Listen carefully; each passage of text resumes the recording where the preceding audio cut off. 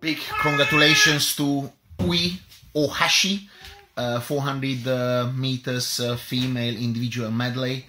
An amazing performance. Very well done from the young Japanese girl, of course, in front of the home crowd. Well, not the crowd because there are very few people in the stadium, but still on homeland, on home soil. In this case, in home water. So absolutely awesome, and my heart goes out to her to bring her proud country a most amazing win and blowing several competitors out of the water. This is the way forward.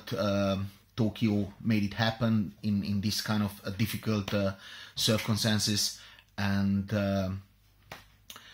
we are here to help people, and they're sad, and so it is, and all the best for everybody from the country and everywhere around the world who contributed to this most amazing Olympics.